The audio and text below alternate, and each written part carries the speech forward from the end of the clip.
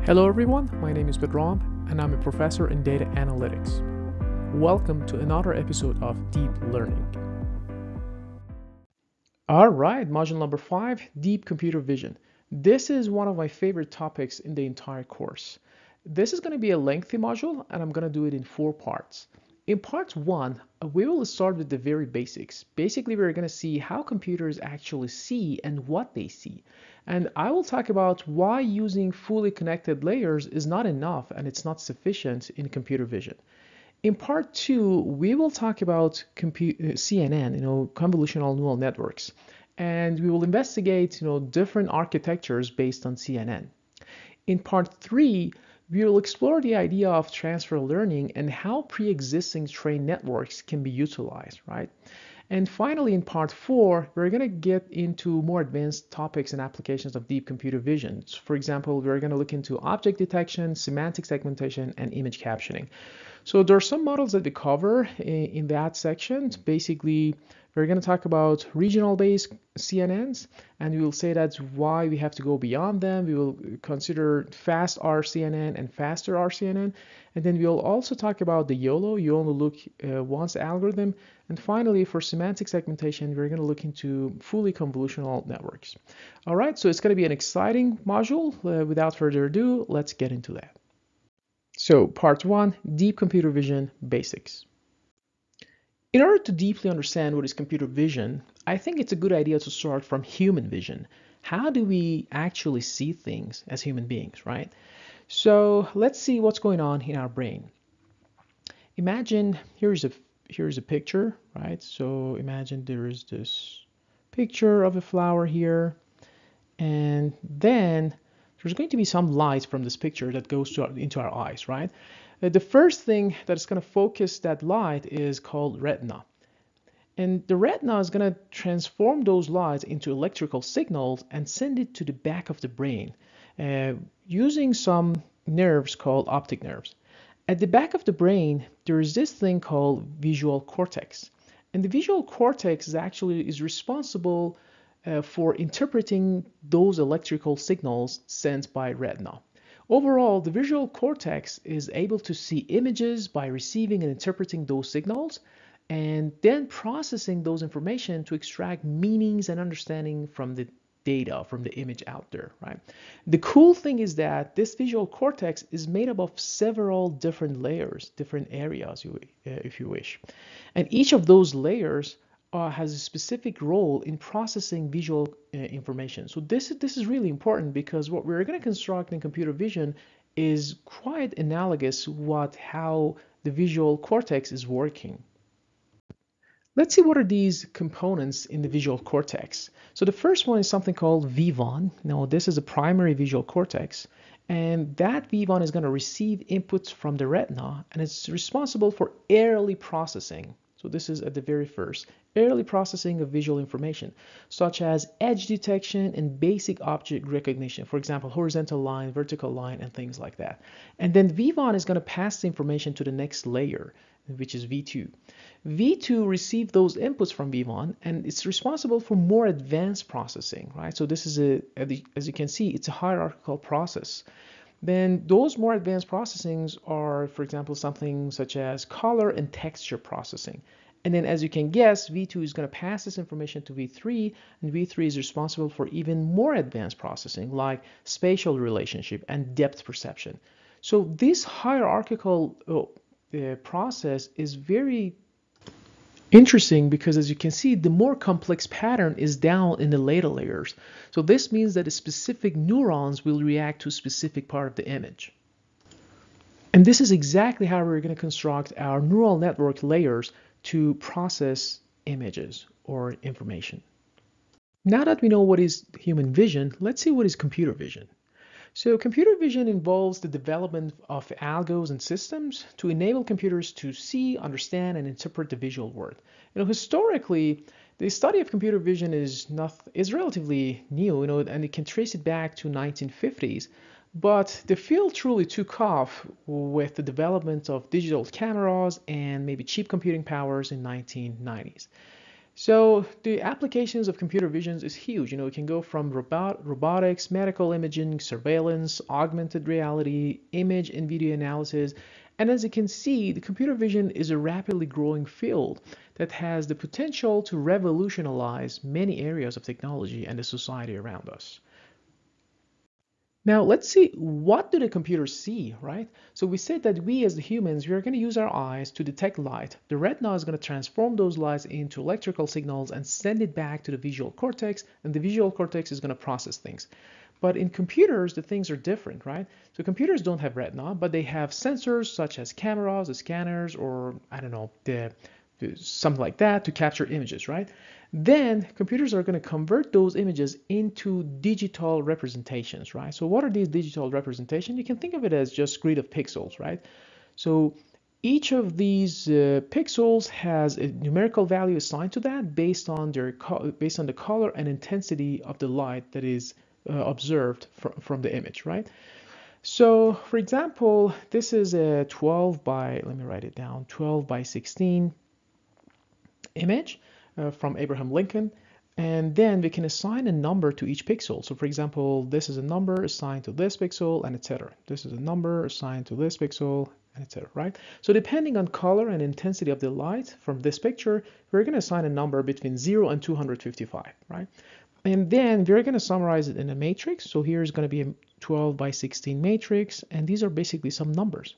So this is, at the end of the day, what the computer is going to see. Okay, nothing like an image. Basically, it's a representation of that. It's a digital representation of an image. Then by analyzing these pixels, the computers can recognize, detect, and categorize different images. So this is what computers see. Now, in the next slide, let's see how they see things.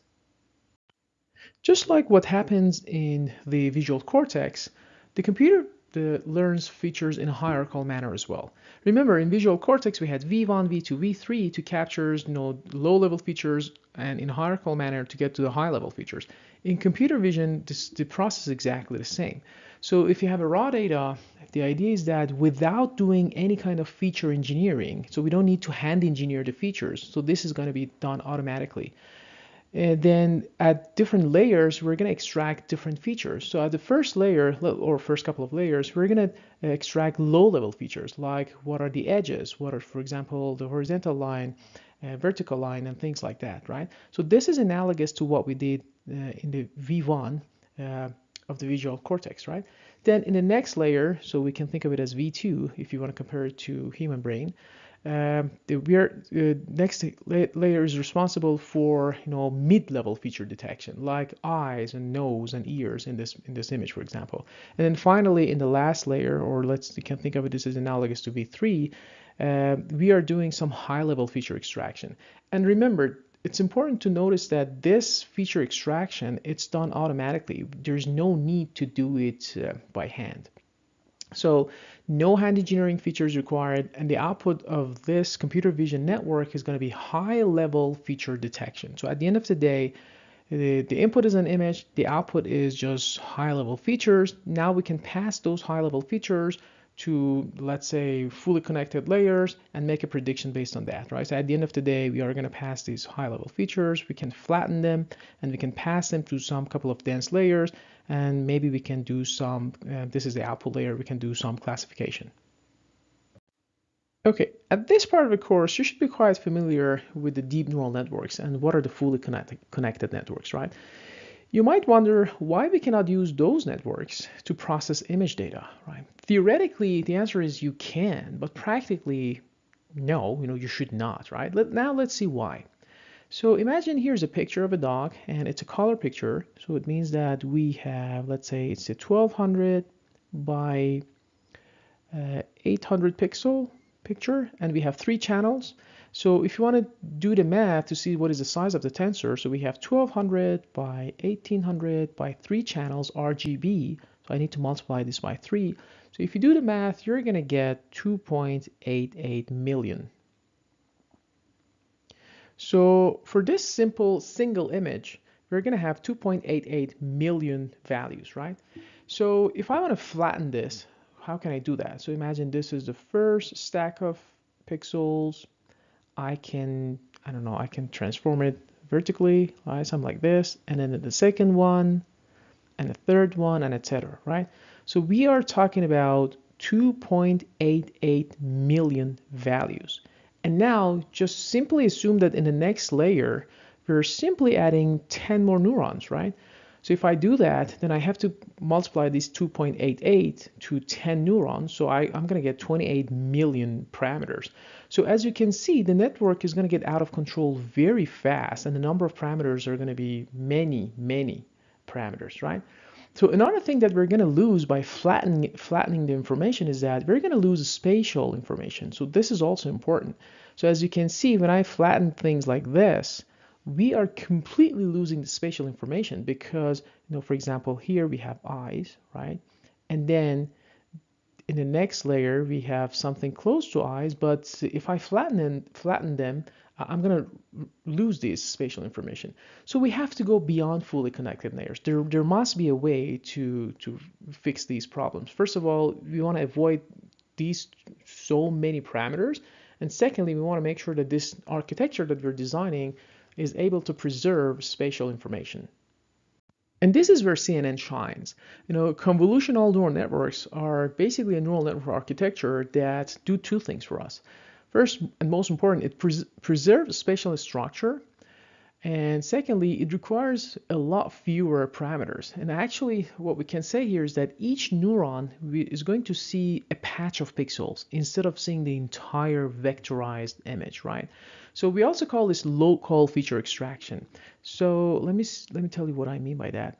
So imagine this is your entire image, and if I want to flatten this entire image and then pass it to one neuron, that single neuron is going to get input of 2.88 million values, right?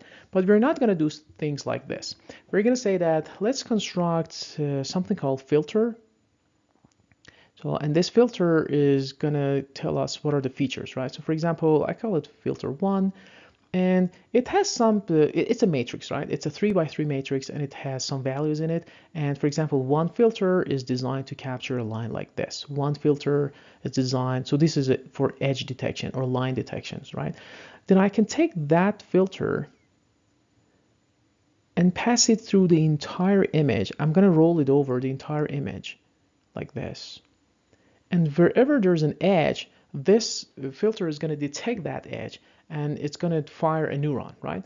So this is very different compared to a case that we are doing fully connected networks, and we're going to pass the entire pixels, vectorized pixels, to one neuron, right? So that's a big difference. I'm going to be more specific about the filters and all these terminologies in the future slides. But for now, just remember the CNNs are composed of multiple layers of nodes that each of them are going to extract specific features from the input image.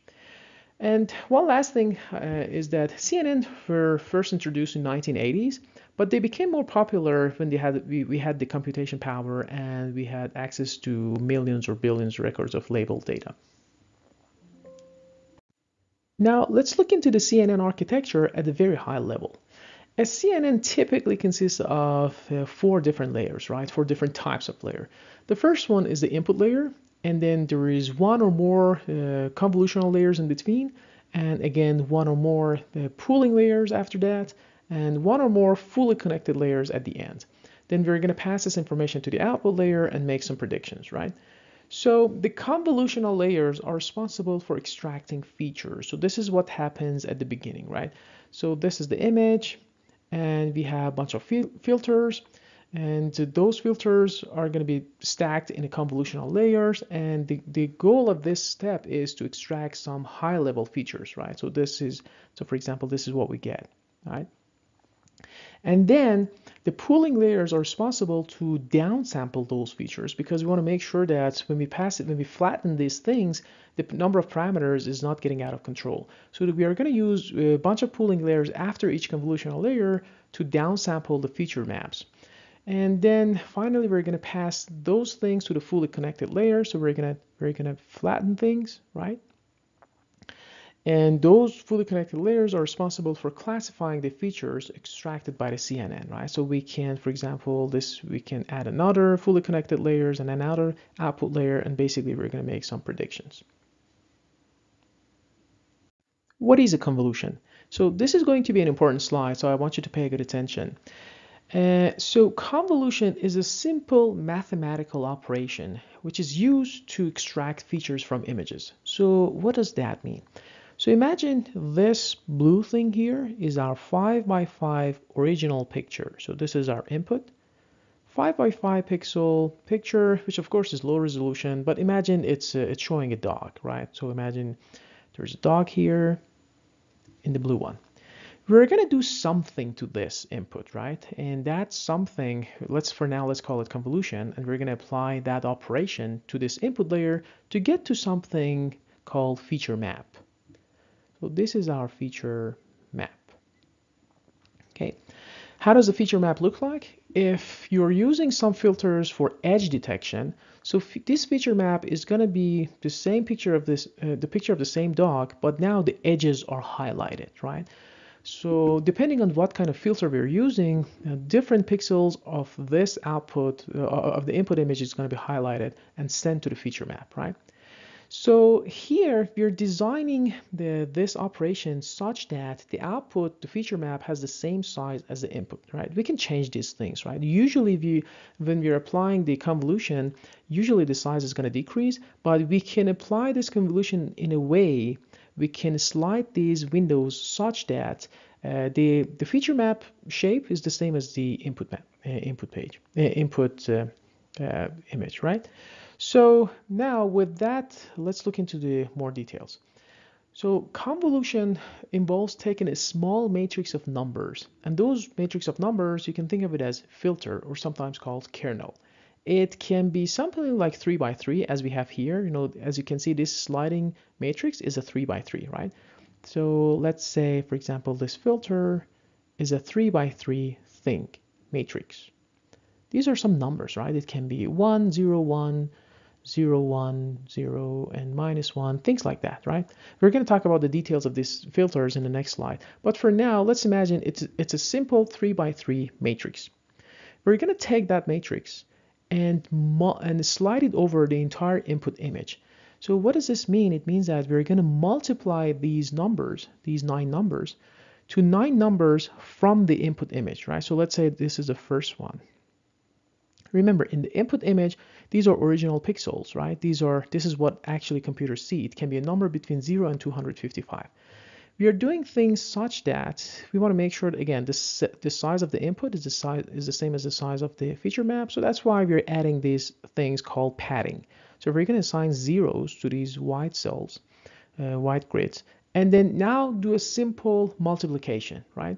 So we're going to perform an element-wise multiplication. So imagine, I'm just for the sake of argument, these numbers are 10, 25, I don't know, 50, and etc., 60, something like that. I'm going to take this matrix, multiply it by this filter, and I will slide this over the entire input image, right?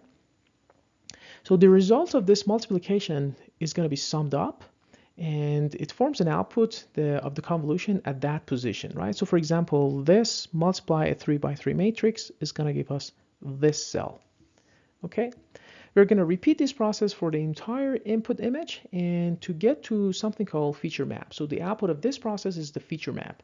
Again, which is a modified version of the input image that has been transformed by the filter, by the kernel. Okay, so again, we start from a simple image here. We did something to that. We call it convolutional operation based on a filter, and then we get an output called feature map. In this example, it happens to be the feature map has the same size as the input map. Okay, what is a filter? A filter or kernel is a small matrix of weights that is used in CNN to extract features from images, such as edges, corners, patterns, and etc. Remember, the filter is nothing fancy. It's just a 3 by 3 or 5 by 5, usually a matrix. And then we can use multiple of those features or filters to extract different features from the same input, right? So imagine, for example, I have an image input, and then at the first layer, I'm going to use 32 filters. In the next layer, I'm going to use 64 of these filters, and then I'm going to do 128 of those filters, and etc., right? So we can apply many of these filters to the same input image to extract a variety of features from the same input, okay? Now, let's look at some examples of these filters and these matrices, and it should make more sense. So for example, we have an image of a squirrel. This is the input image, right? So this is the original input image. And now we're going to apply some of these filters to that. So the first one is, there are many of them that we can hand engineer. So the first one is the identity filter, right, or operation. And basically the idea is that it's a 3 by 3 matrix and all of the elements are 0 except the one at the middle, right? So if I apply this filter and if I do pointwise multiplication of this filter over the entire image pixel, I will get back the same image. So if you're curious how does that happen, let me give you an example. Imagine we have a 4 by 4 input image. So 1, 2, 3, 4, 1, 2, 3, 4. So this is a 4 by 4 original input image. And I want to do this convolutional operation. I'm going to apply this filter such that the output is also 4 by 4. Imagine that's the case, right? So imagine this is what we're interested. If you want to do something like this, I have to add also padding as well. So we're going to look into the idea of padding later on, but the idea is that I can go ahead and apply this 3 by 3 filter. I'll start from here. Okay, so let me actually use some dashed lines to make sure that you're following the padding. So these are the paddings that I add to make sure that after applying these filters, I get the same size output feature map, right? So this is my 3 by 3. So look at this green triangle, the green square. This is a 3 by 3 filter. And look at that, we are applying zeros, we're multiplying zeros to all elements except the middle one, which is 1. So what I get by this multiplication, I get the original number of the pixel, right? So let's say that original number was 10. I don't know what is it, but let's say that was 10, right? Then if I slide over this filter, and then I move it one pixel to the right, one grid to the right, I get this one. If I do this one, I get this one, and etc. Right? So the thing is that if we slide this over the entire image, we get back the original pixel numbers from the image, right? So this means that if I apply this identity matrix, not identity matrix, identity filter, to the input image, I'm going to get back the same input. So this means that this image that you're seeing, this is the original image. Now, if we change the numbers on this matrix, we get different filters, right? And based on different filters, we get different feature maps. So for example, these are some matrix from filters that we use for the edge detection, right? So it means that if I multiply these numbers by, let's say, for example, these numbers, I get different values, right? And then the feature map is going to look like something like this. So again, the input is the original image like this. The output is the feature map if I apply that filter. If I apply, and of course you can see we can focus more on the center, and then this is going to be, the edges are going to be more highlighted here, right? Then again, for example, we have a sharpen filter. If I apply this matrix and doing a convolutional operation on the input image, I get something like this. Now the picture is sharpened. I can use blur filter. So if I do the blur filter, I get something like this. So as you can see, each of these filters are going to give you different feature maps, right? So what are the numbers on these filters? It's absolutely difficult to hand engineer these things, right? So for example, you're going to use hundreds of thousands of filters down the road, but do you literally want to hand engineer these numbers in these matrices? The answer is no. And this is actually the beauty of CNN, which enables us to figure out these features automatically from the data, right? So this means that whatever filter you have, so let's say you have a 3 by 3 filter, 3 by 3, right? So how many values there is in this filter? There's going to be 9. So these are going to be the parameters of the model that the model is going to learn down the road, right? So the model is going to figure out what are the weights of these parameters that is going to give you, for example, edge detection or things like that, right?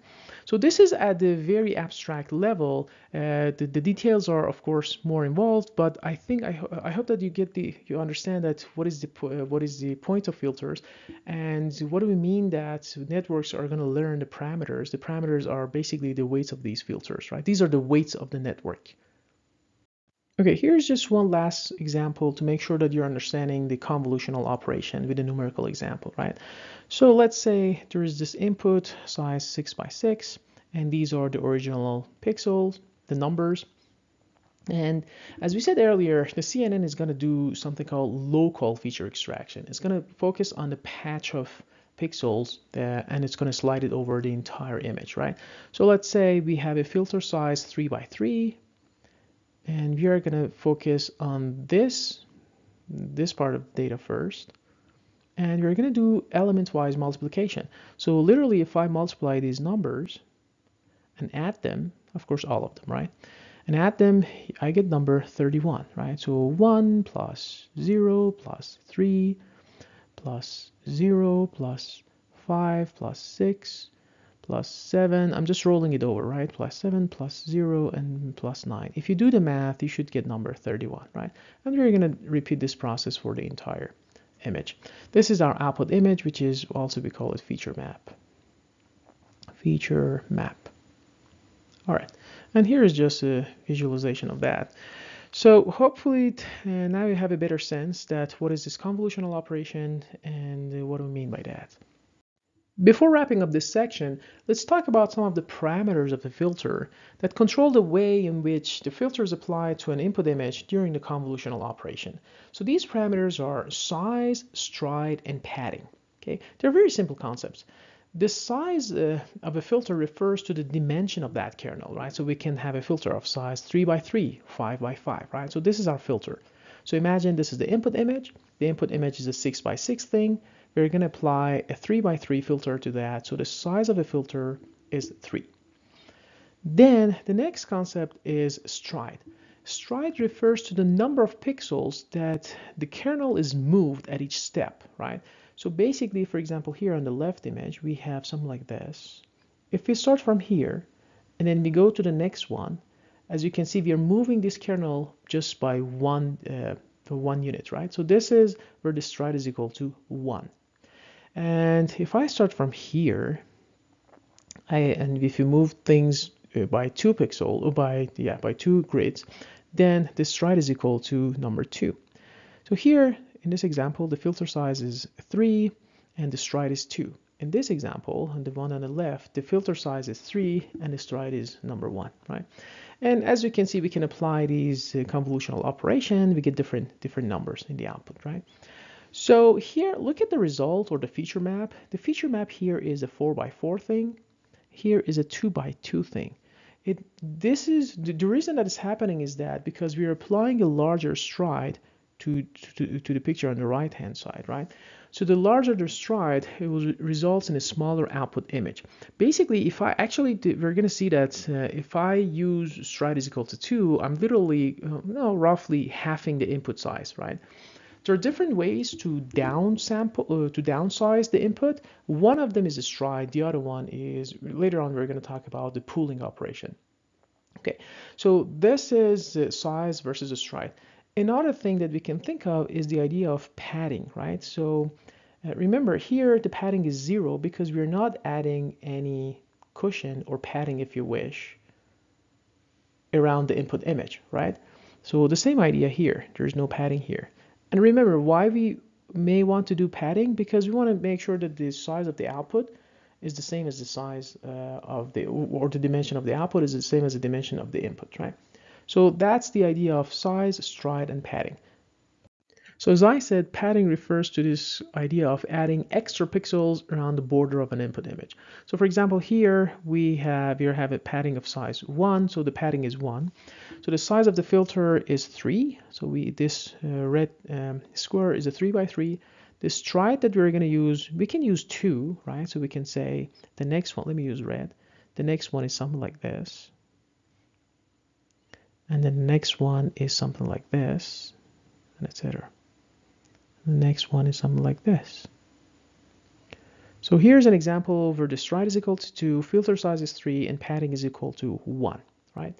So we use padding to preserve the spatial dimension of the input image and basically to control the size of the output image. So imagine your input is 32 by 32, and you want to make sure that after applying the convolutional operation, the feature map is also 32 by 32, right? So if you want to do that, you have to apply some padding.